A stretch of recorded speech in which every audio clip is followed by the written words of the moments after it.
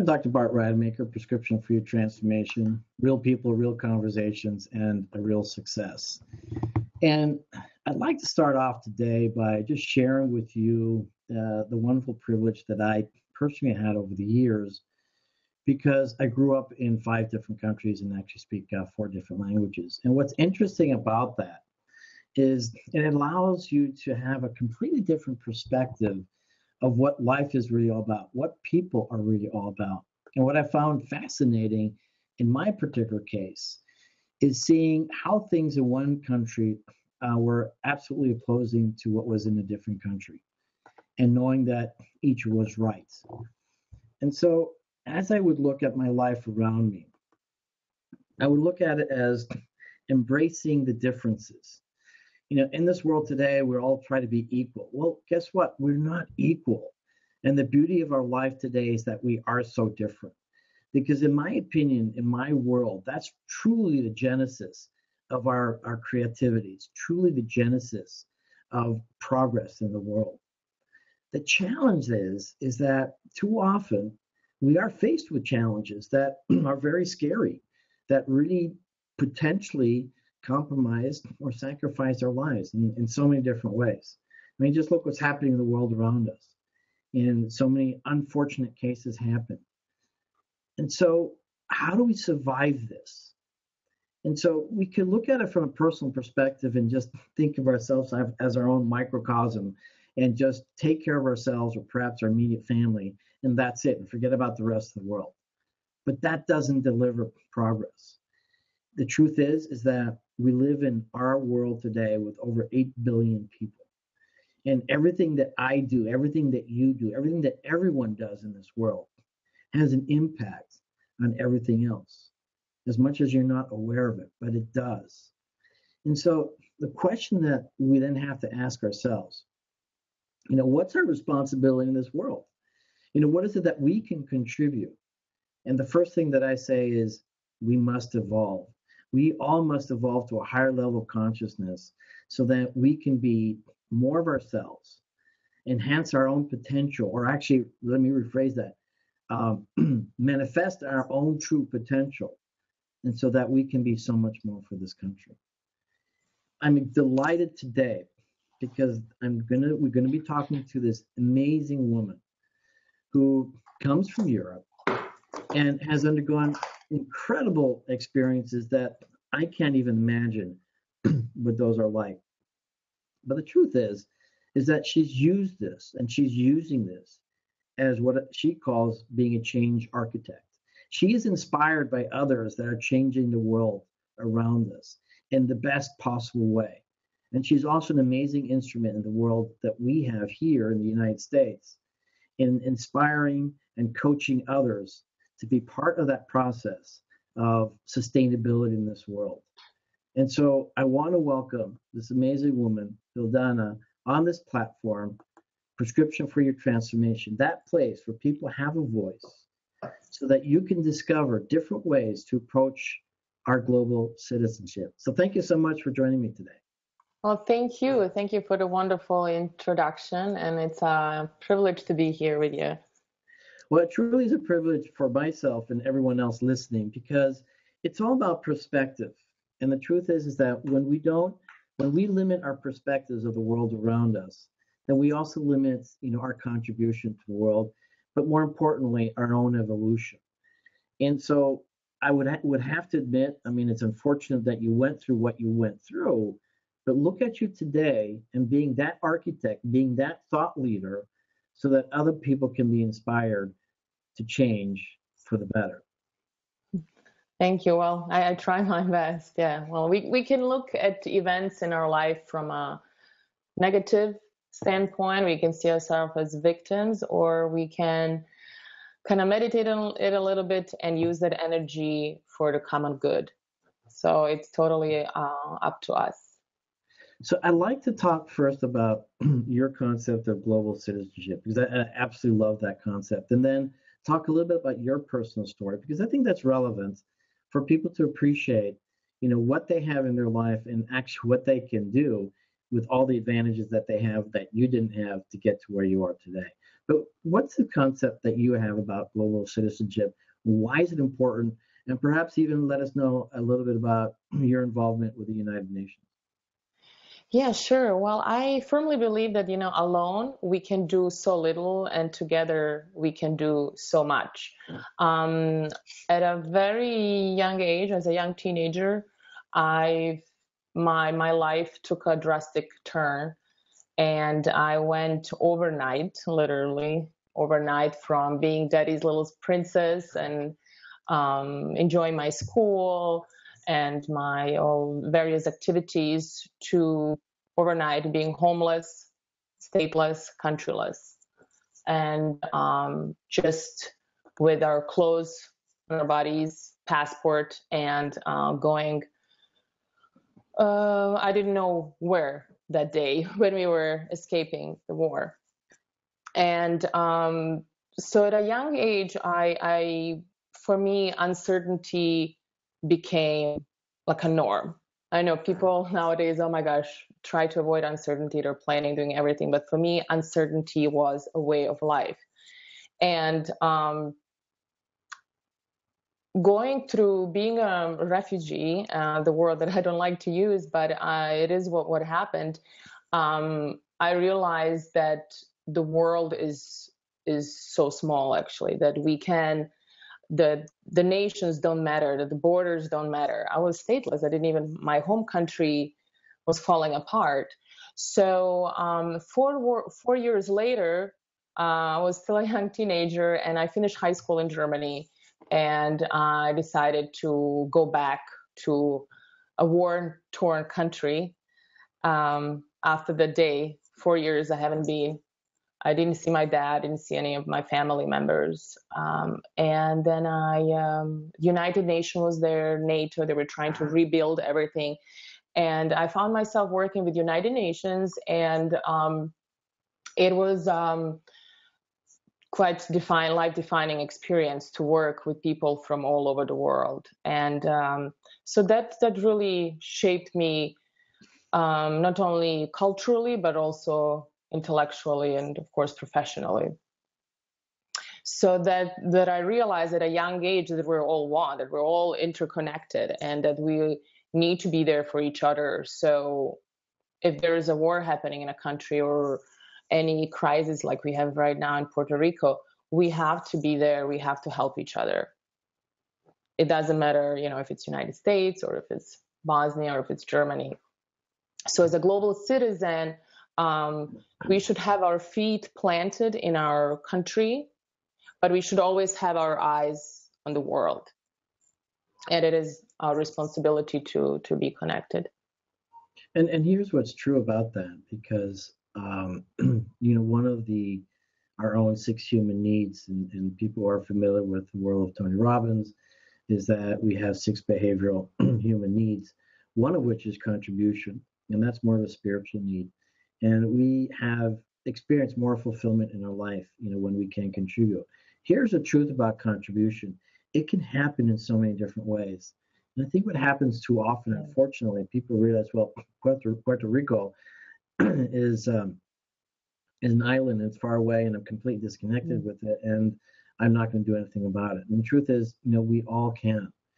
And if we started focusing on what's right in the world, what's possible in the world, and I think that's the direction that you're going in with all the work that you do, is this world could be so much different. And you brought an interesting topic up earlier on, which I'm so glad that you're going to be talking about it.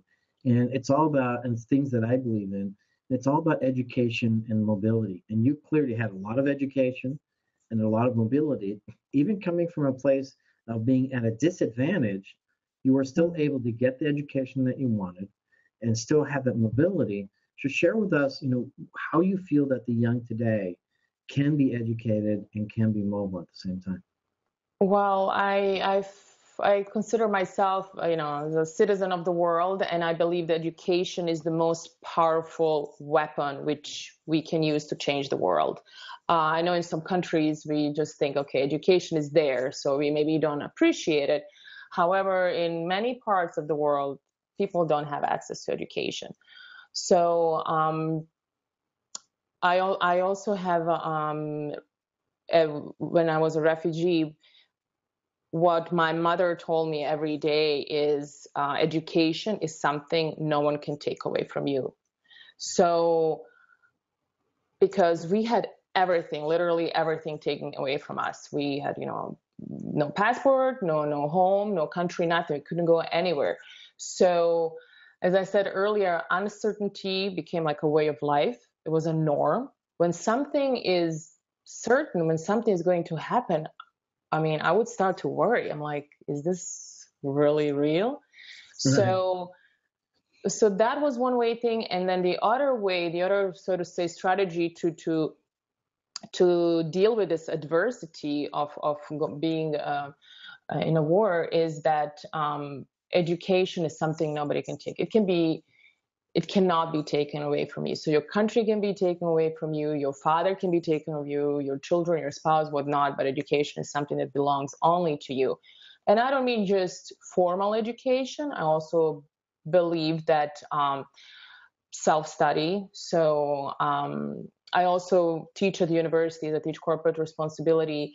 And what I always tell my student is one of the biggest attributes of these successful businessmen is that they're very curious. They always learn. They want to invent. They want to do new things. So I would say that, curiosity is something that really, really helped me. I would be in the libraries every day, reading books about Eastern philosophy, reading books about political geography, trying to understand the world, because here I was in Germany, in a beautiful country, very safe, going to school every day. And then just a few hundred kilometers away from there, my country was falling apart in the heart of Europe. So it took me years to kind of understand. So for better or for worse, all those different incidents in my life, to call them, have made me who I am today. And the way I responded, it was based on those beliefs that my mother told me. And one of them was that education, something nobody can take it from you.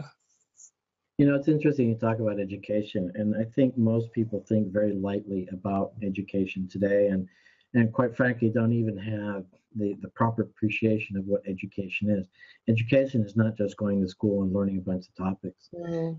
It's knowledge isn't power anymore, but it's how to apply that knowledge and how to implement, your own either emotional intelligence or, IQ or whatever into making changes in the world today. And if we just spent more time educating our children, but more importantly, as you mentioned, also educating ourselves in our own personal growth, in our own personal evolution. Because what happens too often, particularly in the world today, in the world of politics or religion or whatever, is there's so much judgment based out of ignorance, and it just gets us all into trouble. And the truth is that there's a lot out there that's scary, and so we fight against it in one way or another, but all of it comes from our own personal ignorance. And I'm not criticizing that. It's just that we can do so much better if we just educate ourselves, if we evolve. So you're absolutely right. They've always said education is the key to our personal success in life and in the world, if we just spend more time getting the right kind of education. And what you did, obviously, reading all the books makes a huge difference. That saved me, because I believe that when people go through very negative experience in their life, they become like natural fighters. So you can either be a positive fighter, or you can be, you can be constructive or destructive. And from what I believe, that our life, the way we live, what we talk, what we read, what we create, is our message to the world. And, my responsibility as a global citizen to make sure that that message is inspiring. Because I was exposed to inspiring people at a young age, and I wanted to be like them. I was maybe lucky. And I believe if people are going through negative experience, like, I can't blame them. They want revenge. They get triggered easily because they feel injustice was done to them. Right. I felt injustice was done to me. When I came to the United States to go to college, when I arrived in beautiful Miami University campus, which is the quintessential American university, and it was in Ohio, and everyone is so nice and friendly and everyone say hi, and everyone is rich, all those kids arriving in their fancy cars, and here I am. I mean, I didn't even have money to buy a suitcase. I had like a little duffel bag, and I was shocked. I found myself being triggered, like, oh, this is unfair. They have everything. Their parents come visit. They have all the money. They can go out. They can go shopping. All the girls, they look pretty with beautiful clothes, and I did not have any of that. So I started comparing myself, and I was triggered, and it took a long time to learn. And one of my big lessons is never to compare yourself to others, because you are unique.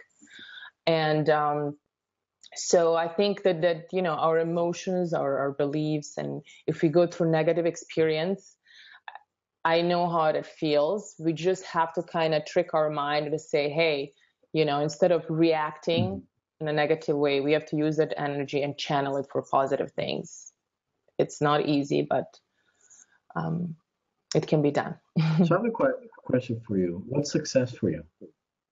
What's success? It's having a positive influence, positive impact on your, not just like, it can be in your community, in your country, in your nation, globally. But definitely having the power of influence is, for me, success. If you can reach that, but everyone has a different definition of success. And I found my definition of success changes over time. But overall, generally speaking, for myself, is to have a impact, to have a positive influence or someone or something. Very nice. And I have to agree with that. The term I like to use is called emotional currency. It's a brilliant term that I learned from a brilliant guy by the name of Steve Linder from Strategic Brain. In my emotional currency, what really gets me excited and teary-eyed oftentimes is to see somebody else succeed, particularly against major adversity. And you see that most often in these athletes in Olympic Games. They do these incredible things. But it's not only that. It's every part of life when you see somebody succeed and be the hero in their own life. I think it's huge. I like to add something about what you just said and then jump into how you do the work that you do today. You're consulting with Vildana's Choice and being a change architect. But just one thing I want to add to what you shared earlier on about comparing. And I was also challenged with that for a while, and I think many people are. And I resolved that very easily, and I resolved that by doing a different comparison. And the comparison was, where was I before and where am I now? And where do I want to be?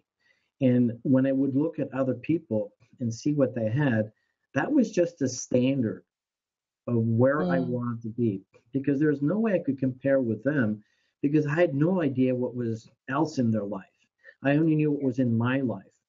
And if the standard was to have a certain amount of wealth, whatever, however you want to define that, wealth and abundance can be defined in so many different ways. But I would look at other people and say, okay, that's my standard. That's where I want to go. So that's my gap. So I know where I came from. I know where I'm at today, and I know where I want to go. And it made my life so much easier then, because it didn't make me more or less than anybody else. Yeah. And it was just, this is the direction that I want to go to. And I just want to share that. But in your case, you came from the corporate world. You've got extensive education, which is absolutely brilliant, in different countries as well, which is awesome, in London and in Milan, and then here in the United States. And so that earns you the right, to do what you do from a global sense, but also you worked in corporate America, and now you have your own business. And I really respect what you're doing today, because more people need to have this approach. Because what's wrong in life is always available, but also what's right. What's not possible in this world is always available, but what is also possible. And what's possible is sustainability. And you don't have to be a tree hugger to think about sustainability. You know, you can also make money as you're doing it and making this world a better place. And that's called conscious capitalism, conscious leadership, you know, green leadership, green capitalism, whatever you want to call it. Capitalism, in essence, is an important part because we still have to make money. You know, we still Yes. have, you know, the Well, monetary system. Yes, the exactly. color of a dollar bill is green, so. Well, there you go. So tell us a little bit, you know, what is your approach or what is your strategy or what is it that you do so that anybody who has a company out there can find you and knows what they can expect from you as, you know, their consultant or their coach. Well, the same way, like I said, that as an individual, I'm responsible to have a positive impact on the world. That same thing can be reframed for a company. I believe, I mean, I've studied economics and I work in business consulting. So I believe that company, cannot function if you don't make money. But at the same time, you can add more value to your community, to the environment, and do so many positive things that where you can change other people's life and where you can address global issues that we are facing today. So when I finished college, I started to work with Accenture, which is a consulting company. And I traveled all over the world. And I was really bored working in my office 12 hours, sometimes 15, sometimes 18 hours. And I was looking like, what else is this big corporation doing? What are the programs? I was 25 at the time. And then I heard for the first time about this term called corporate social responsibility. And I was fascinated that they do so many different programs, where one of the programs that I had to get involved with was going to Africa, where you promise that you're going to climb Mount Kilimanjaro, you take a pay cut, you go to Africa, and you climb Mount Kilimanjaro, and you raise funds for Africa. And I was like, wow, this sounds much more exciting than sitting on my client side. You know, I can go to Africa, I can meet those children, I can visit all the villages and see what is really there. So I did not even think about it. I signed up right away as soon as I read that.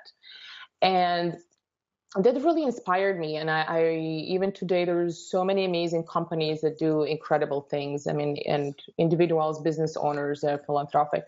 But that inspired me to create my own consulting company and help my clients thrive ahead of competition for long term and establish their own corporate social responsibility policy. If they don't have it now, if they want, so I can help them with them how to get involved, if it's just in their community or internationally or abroad, or even for their employees.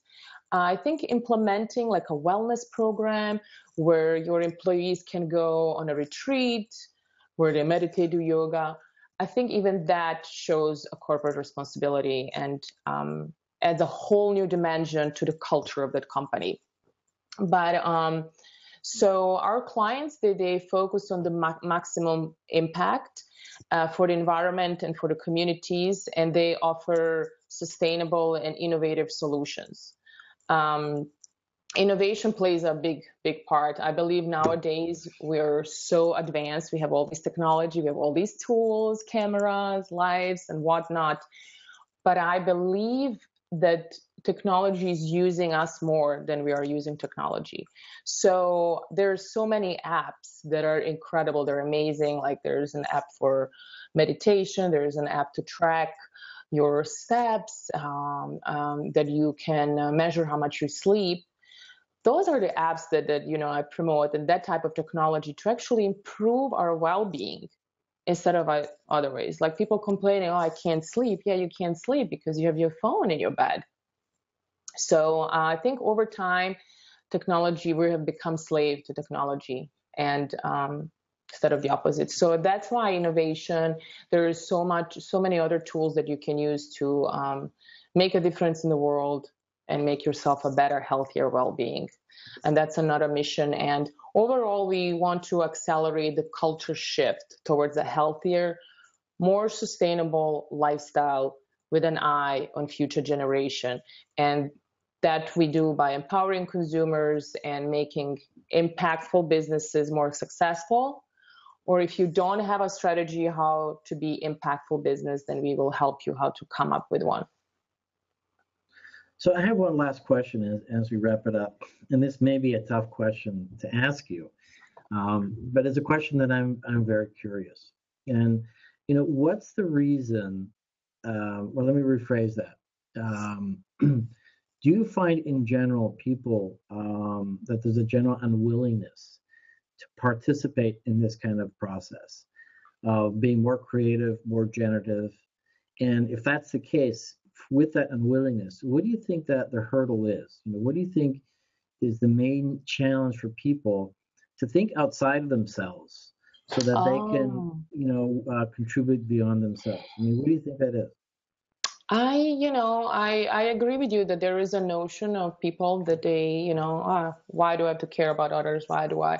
For me, for my case, that's why I'm very, very, very grateful for all the events that happened in my life, because it gave me a whole new dimension looking at the world, and it gave me so much empathy and drive and desire and passion. So maybe people are just numb, they're disconnected. How can they get connected? I don't know. It takes a lot of time. It takes probably, depending on case to case, maybe they have to travel, get out there, experience, go to a crisis place like now Puerto Rico, go there and feel that, feel the fear, feel the smell, the fear, and I think when you face that will give you a whole new perspective. But then again, I don't justify that. I think we're all we see a lot of stuff happening. We have access to information. There's no excuse not to get involved. There's no excuse not to be conscious. I think it is not only a responsibility, but it's our duty, especially in the Western world. And I would agree with that. And the truth is that there are so many different ways that you can help. And quite frankly, this is what I do. My way to help the world is by having this platform. It's all my time. I don't charge anybody for anything of this. And I just get excited by promoting everybody else and with the hopes that when people listen to these interviews today or in the future, they identify with interviewees like yourself. They resonate, with your gifts, with your talents, with your passion, and then say, what, I really want to connect with you. Really want to find out more about you. Please help me, become more, responsible socially with my corporation. What a beautiful thing, because what I'm finding is that oftentimes it's what people don't know that they don't know that's going to make the difference. And that was my case in essence, because I came from a completely different background. Pretty much, very, very lucky my entire life. No real major trauma except, my mom, when I was 18, just entered medical school then. She was in a very bad car accident. But it wasn't something that, in essence, affected me directly like it affected you, in your country. I didn't have to run away. I didn't have to hide. I didn't have to do any of these things. But it was the spark that said, okay, great. And now I need to take all the privilege I've had in my life and find a way to give back, what I've gotten. And everybody has a different reason, different perspective, different drive, and different passion. And that's true. But the truth is, and you said it so eloquently earlier before, is that, we can all work together and we can do so much more together. And if we just did that, if we just work side by side our neighbors, says, hey, what can we do right now? And make the life in this world a much better place. So I really want to thank you for today. Thank you. I'm Dr. Bart Rademaker, Prescription for Your Transformation, Real People, Real Conversations, Real Success, talking to a thought leader and change architect, an amazing story, an amazing passion. And so if people want to reach out to you, how do they find you? Well, you can use the Facebook. I have my Facebook page out there. I can also provide, I don't know if you have show notes, or maybe I can comment with my email address. If Yes, anyone that'd has be any great. questions, would be more than glad to answer and get in touch with anyone. Perfect. So I'm very privileged and honored to be talking to you today. And so I would like to give you the opportunity to share some words of wisdom for any of our listeners. Some words of wisdom. Well, as I said earlier, alone, we live in a fear-driven culture. There's fear everywhere. I mean, we're bombarded with information. We're bombarded with news, and but we're all starving for wisdom. We're all there to help each other, and I think that alone we can do so little, and together we can do so much more. And let's turn this fear energy into love energy, so we can make this world a much better place. Awesome. Hey, thank you so much, Vildana. Once Thank again, you. I'm Dr. Bart Rademaker, and thank you so much, and I'll be back tomorrow.